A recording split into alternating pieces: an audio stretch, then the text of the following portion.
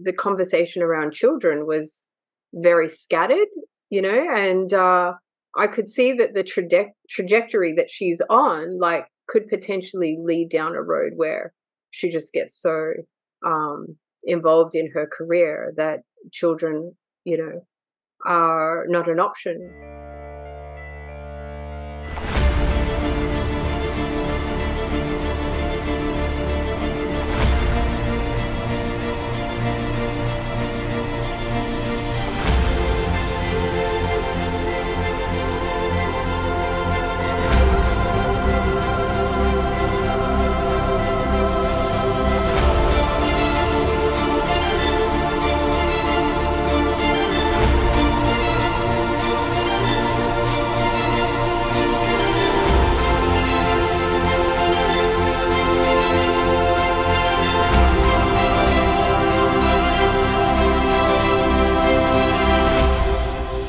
Hello again, Jenny. It's great to see you here on We Leadership, and hello to the audience listening in. Hello, Damien. How are you today? I'm very well. Having a great time. I always enjoyed our chats about leadership and the combination of the feminine and masculine in leadership and how those combinations work together.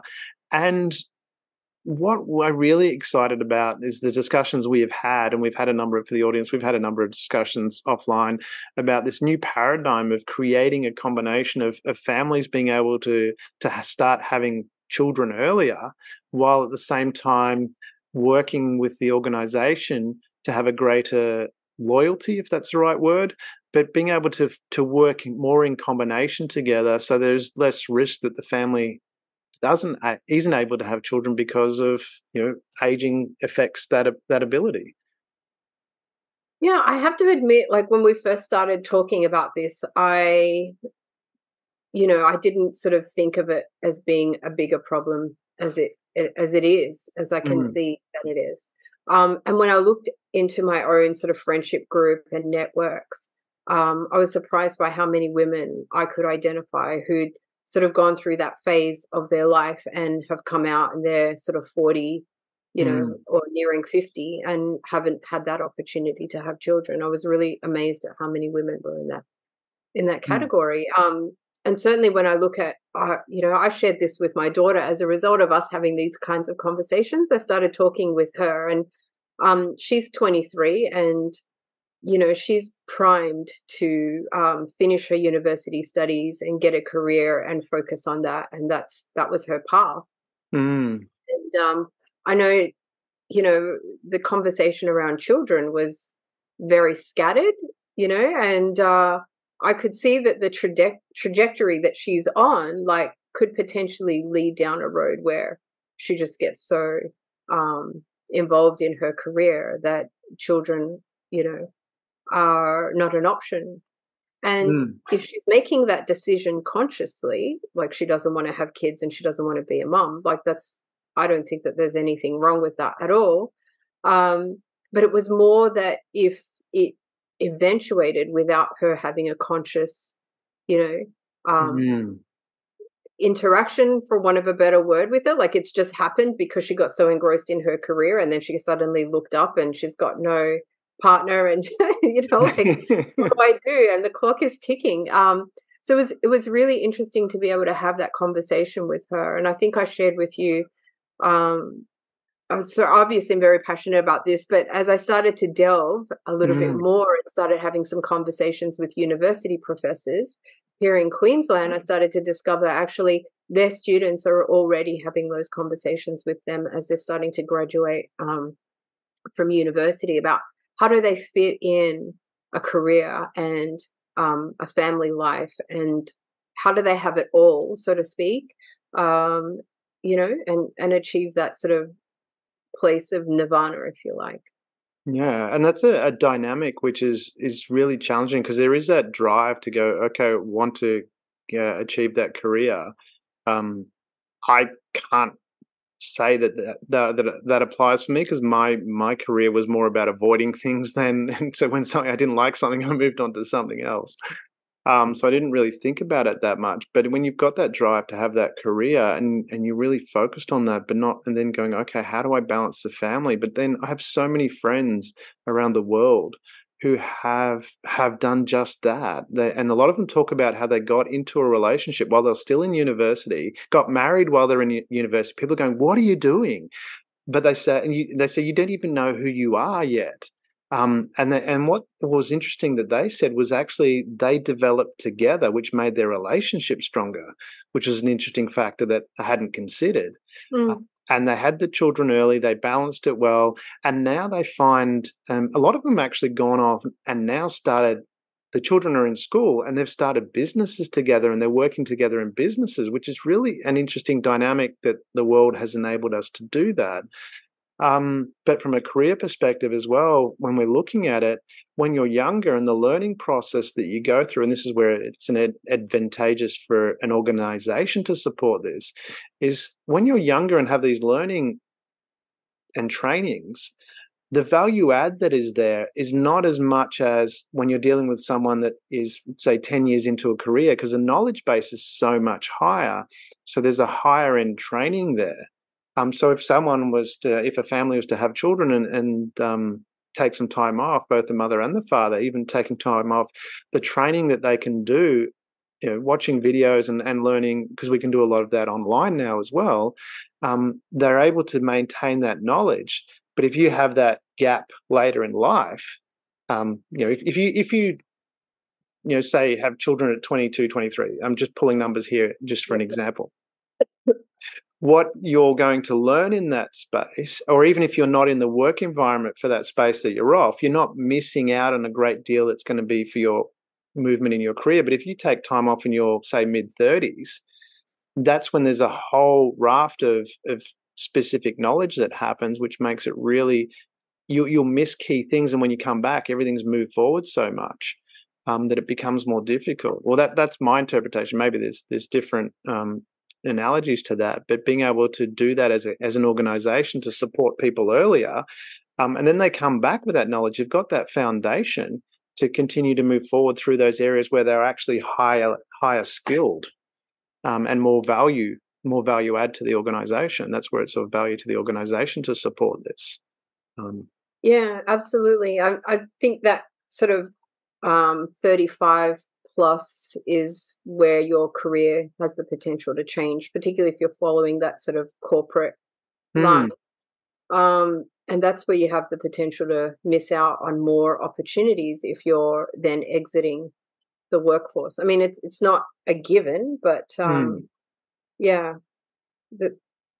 So what do you think that people should be doing instead?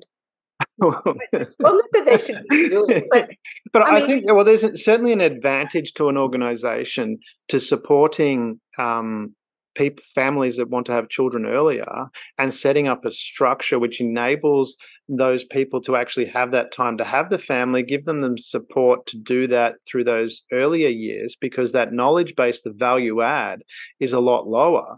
And then also, too, if you're supporting them with that as an organization, obviously they're staying with you and there's a loyalty there.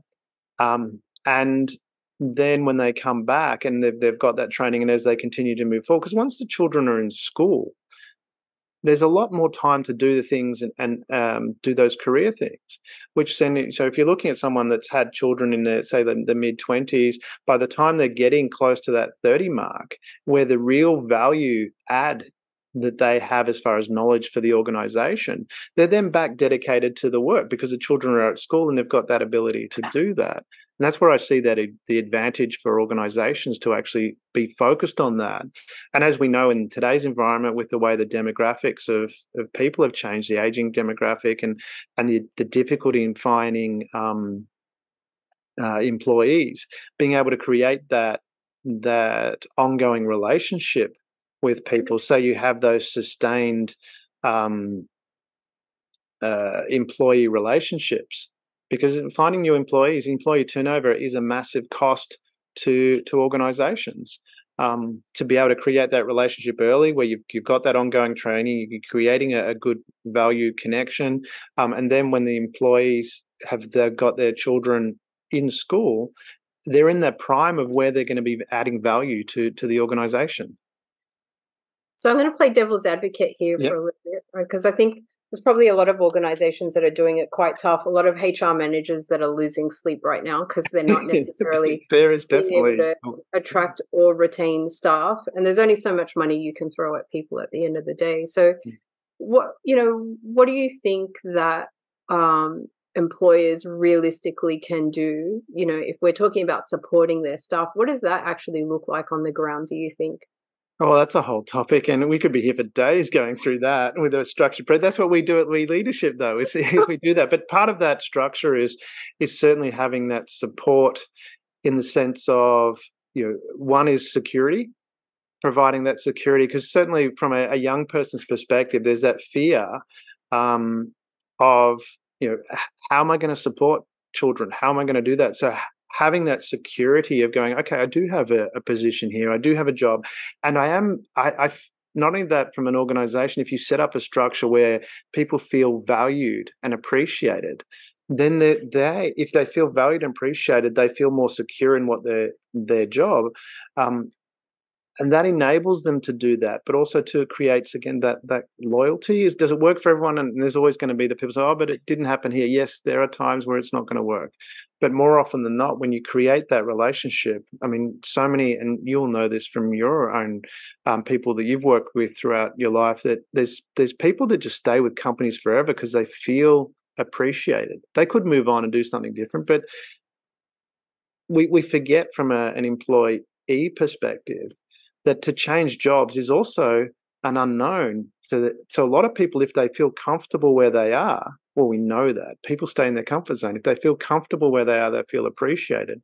They're more likely to stay. And that's where an organization, if you can create that feeling of comfort and security, it'll enable, especially in that time, because having children is scary on so many different levels. And certainly from a financial perspective, if there's that job security, they'll go, okay, I've got this environment where it's not only I'm securing what I'm doing, but I'm securing how I can manage my life. I think that's a great attraction for employees. It's kind of interesting. You reminded me of something.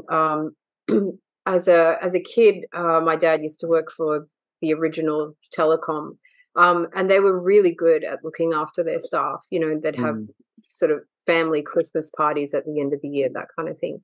But it just reminded me how much people do want that sense of belonging, and organizations are primed to fill that role in some respects, and how that has been lost for a lot of businesses. Yeah. That sense of family, that sense of community inside of the organization. I remember. Sorry, go ahead.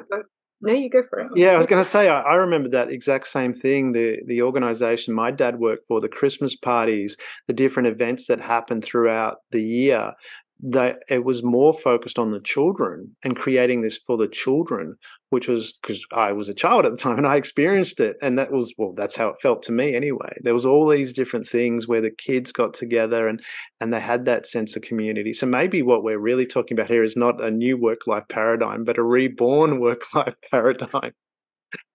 Yeah, I mean, because as I said, like this, if you feel that safety, and certainly safety, a lot of the sort of surveys that are coming back for that demographic of young people in sort of 20 to 30 age groups, safety and security, like having a home, is coming out in a lot of those reports and surveys as something that's very important to them. Then you can see that there's the potential to shift somewhat back to that. Yeah, exactly. I think that covers that very well from that perspective of companies, and where that work-life paradigm is creating that security, because and the appreciation that goes with that as well. That's a whole different topic, but how to facilitate that.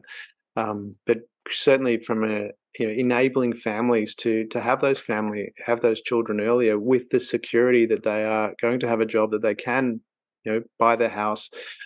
That kind of thing creates a strong loyalty to the company. Yeah, absolutely. Yeah. I think we could talk about this for quite some time. We'll do many subtopic or subsets of this, I think, going forward. Great. Thank you, Damien. Thanks for joining. Thank you, Jenny.